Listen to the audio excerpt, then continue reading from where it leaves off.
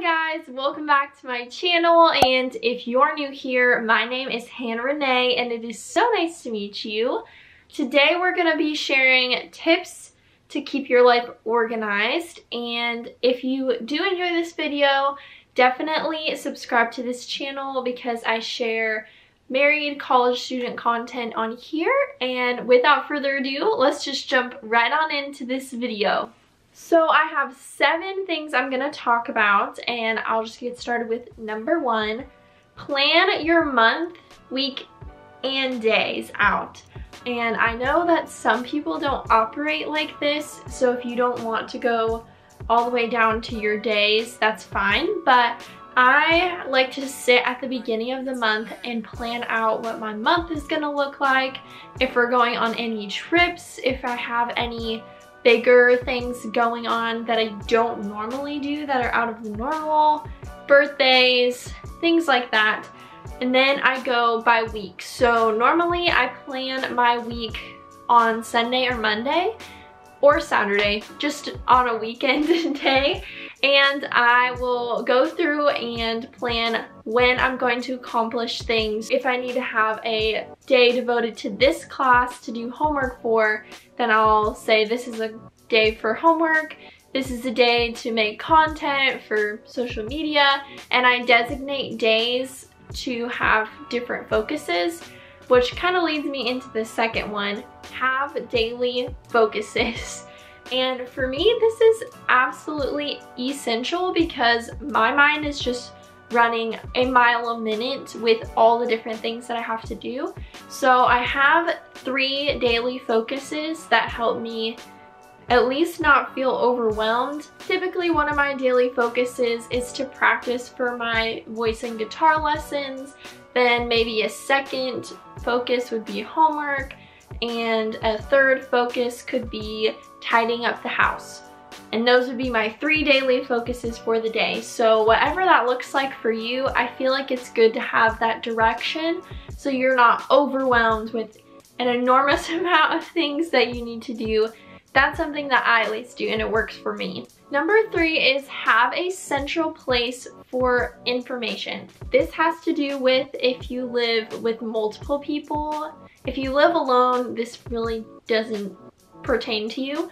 But for us, and this is something my mom did, and I've always had this growing up, is we have a whiteboard in our house where we write everything so the family knows what's going on. And if you don't know, then you're in trouble because you didn't look at the whiteboard. So Alec and I have a whiteboard, and I write things that we need to accomplish together, things that he needs to get done, things that I need to get done. Maybe if we need to go buy something specific, like the other day we needed hangers, stuff like that, we write on the whiteboard so that we have this central piece in our home of information in case we are just not on the same page. It keeps us in sync. Number 4 is give yourself brain breaks, which I'm super bad at doing. I'm always thinking about what I need to do next. However, it's absolutely essential for your sanity to have brain breaks, whether that is just watching something to get your mind to stop thinking, or if you like to go out in nature, something like that. I have a rest day once a week, so I try to do something that will give my brain a break on those rest days. So I highly recommend incorporating that into your weekly or even daily life. Number 5, give each day to the Lord because He is the author of time and productivity. And what is so crazy to me, and I've actually had this happen in my life before, where I've been overwhelmed and stressed and not sure if I'm going to get everything done, and somehow when I give all of my worries to Jesus, I get all of those things done, and I feel so much peace about it. And I have to remind myself that He literally can make time feel slower to us, and we can get so much stuff done. So I've definitely had that happen to me before, and I recommend just as a daily practice with your relationship with God, giving him the cares and worries that you have in this world and letting him carry those things, because that's what he's meant to do. Number 6, do a quick tidy of your space every morning.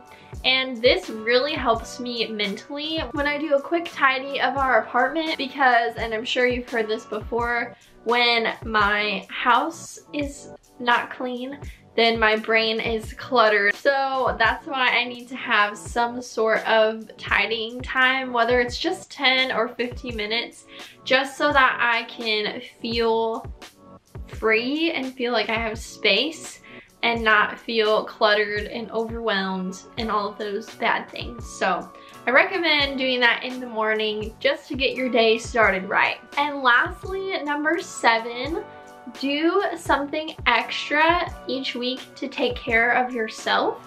And this is also something that I have to plan out and make a to-do list item for me, because I don't remember. So one of the things I did today for myself is I actually fake tanned.